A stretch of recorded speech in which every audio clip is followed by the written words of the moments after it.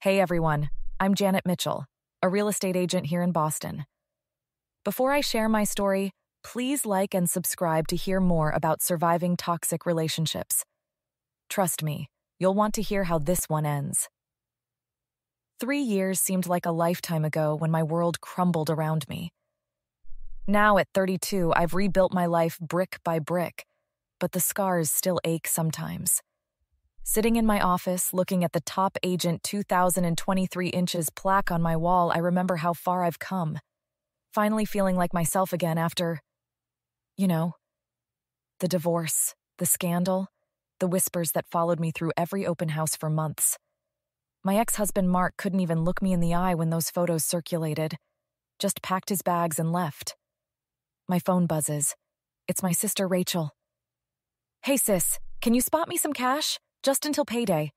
The hospital's new payment system is delayed. Again? Rachel, that's the 3rd time this month. Please? I promise I'll pay you back. You know I've never let you down. If only I knew how false those words were. I transfer the money anyway. Rachel's been my rock through everything. Helped me through nursing school, stood by me during the divorce. At least that's what I thought. Later that evening, I'm showing a beachfront property when I run into Derek, Rachel's boyfriend. He seems uncomfortable seeing me. Janet, hey, didn't expect you here. Derek? Small world. How's the ER treating you both? Good. She's doing great. He fidgets with his phone, avoiding eye contact. Something feels off, but I brush it aside. Walking into my favorite coffee shop afterward, I see Mark with his new girlfriend. My stomach knots up. Janet, you look well. Save it, Mark. 3 years too late for small talk. His girlfriend whispers something and they quickly leave. The barista, who knows my story, slides me my usual with an extra shot. Some men don't deserve good women, honey. Back home, I scroll through old photos. Rachel and I at her nursing graduation. Me helping her move into her first apartment. Family dinners where she'd always insist on taking group photos with my phone. Strange how she always wanted to use my phone instead of hers. My sister calls again. Janet, you're coming to dinner tomorrow, right? Derek's cooking. Wouldn't miss it. Need me to bring anything? Just yourself. And maybe your checkbook? She laughs, but something in her voice sounds desperate. Rachel, is everything okay? You know you can tell me anything. Everything's perfect, sis. You worry too much. That's why you're my favorite person in the world. I hang up, staring at my reflection in the window. The successful real estate agent staring back has come so far, but something doesn't feel right. If only I knew then what I know now about the people closest to me. But that's the thing about trust. It makes you blind to the daggers aimed at your back. The emergency call came at 3 a.m. Rachel collapsed at work, acute appendicitis. I rushed to Mass General, still in my pajamas under my coat. She's being prepped for surgery now. Derek meets me in the waiting area, looking more nervous than usual. Can I see her? They let me into pre-op where Rachel's already getting anesthesia. I hold her hand as her eyes get heavy. I'm right here, sis. Janet, I'm sorry about the pictures. She slurs. My heart stops. What pictures? Your phone, at dinner. Sent them to Mark's friends. Had to keep you close. Needed money. Derek's behind me, and I hear a subtle click. His phone recording. Rachel continues mumbling. Gambling. Needed more. Couldn't let you move away. The job in Chicago. Sabotaged that, too. The surgeon appears, and they wheel her away, leaving me frozen. Derek pulls me aside. There's something you need to know. She has a gambling problem. Massive debts. She's been manipulating everyone. Play that recording again. My hands shake as I listen. Everything clicks. The constant borrowing, the mysterious career setbacks, the divorce that destroyed my life. She accessed your phone that night we all had dinner at your place, Derek continues. Remember? She insisted on taking all those family photos? 3 years. 3 years I've been helping her, defending her. There's more. She owes dangerous people money. Been stealing from your parents, too. I found letters. Threats from creditors. During Rachel's surgery, I drive home and tear through old emails. The Chicago job offer that mysteriously fell through. Rachel had access to my email that day. The lucrative clients who suddenly backed out, all after confiding in Rachel about them. My phone rings. It's Mom. Sweetheart, is Rachel okay? Listen, I need to tell you something. Your father and we're losing the house. We trusted Rachel with some investments. My stomach churns. I hang up and open my laptop, accessing Rachel's email. She'd used my computer last week and stayed logged in. Hundreds of emails from online casinos, loan sharks, desperate pleas to various family members for money. Derek texts, "Surgery went fine. She'll wake up soon. Janet, I'm so sorry. I should have told you sooner." I text back, "How long have you known?" 6 months. She threatened to ruin my career if I told anyone. But I can't keep quiet anymore. I have proof. Recordings, emails, everything. Sitting in my dark kitchen, I scroll through years of calculated betrayal. Every time I nearly escaped her web, she'd pull me back in with another crisis, another need for support. The photos that ended my marriage were just the beginning. My sister, my best friend, had systematically destroyed every chance I had at independence or happiness, all to keep me close, keep me supporting her addiction. Rachel would wake up soon, expecting her loving sister by her side. But the Janet she knew died the moment those anesthesia-induced confessions spilled out.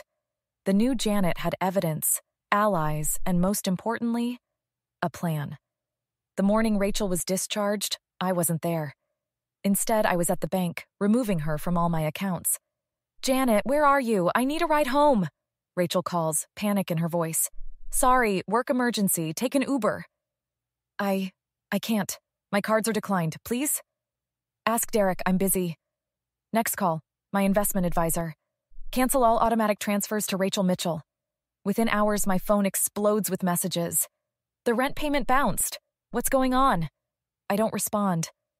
Derek texts me. "She's freaking out at work. Started making mistakes with prescriptions. Administration's noticed." "Good," I reply. A week passes. I get an interesting email from the hospital's HR department. An anonymous report about missing prescription drugs from Rachel's ward. I forward it to the board of directors. "Did you hear about Rachel?" my former coworker calls. "She's being investigated for stealing medications. Derek provided security footage." My parents call next. "Janet, Rachel's been calling us hysterically. She says you've abandoned her." "Mom, check your retirement account." Silence. Then sobbing. "Oh God, it's almost empty." "Call the police, Mom. I have proof it was Rachel." Mark reaches out through LinkedIn. "Janet, I just heard everything. I was wrong about you. Can we talk? You didn't trust me? You didn't even ask for my side. Delete my number." Rachel shows up at my office, mascara running. "You're ruining my life." "No, you did that yourself.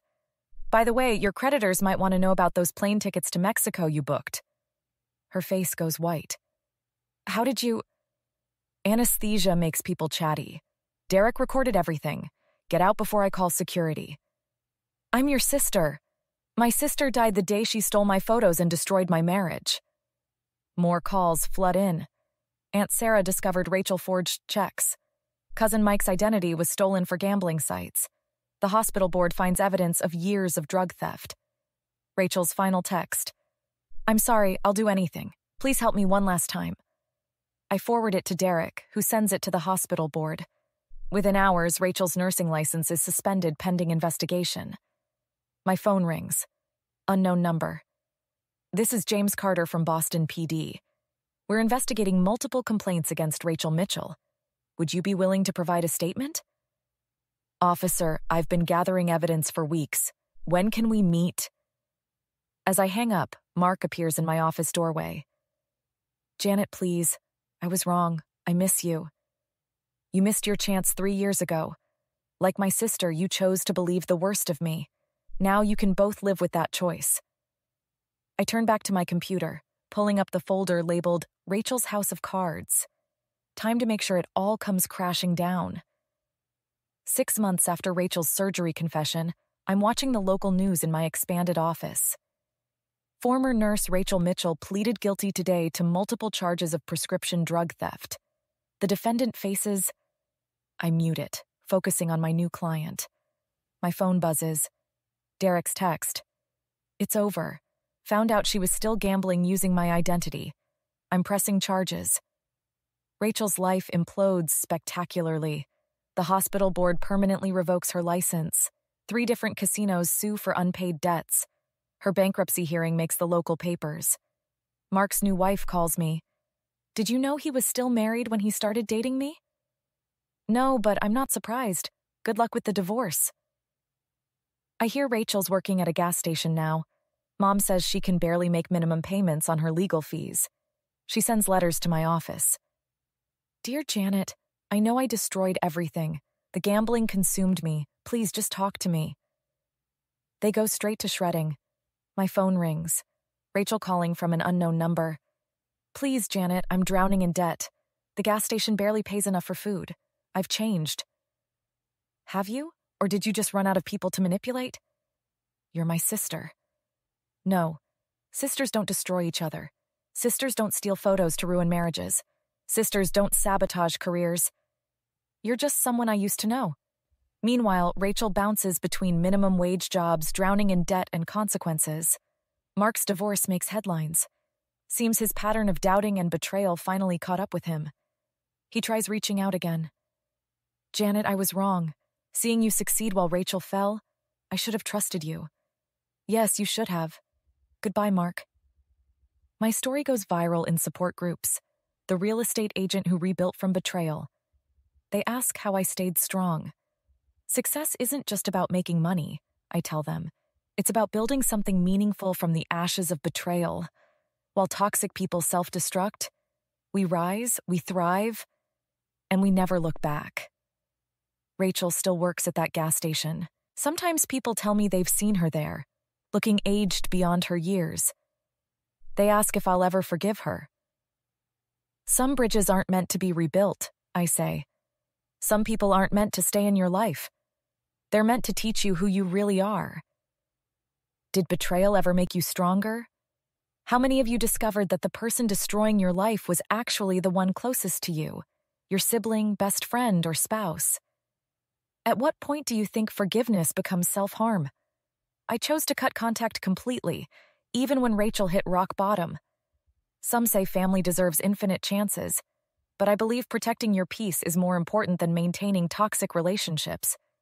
What would you have done in my place? Would you have exposed everything at once or stayed silent to protect the family's reputation? Let me know your thoughts in the comments below. If my story resonated with you, don't forget to like, subscribe, and hit that notification bell. Every week, we share real stories of survival, strength, and sweet karma. Together, we're building a community where betrayal survivors become warriors. See you in the next video.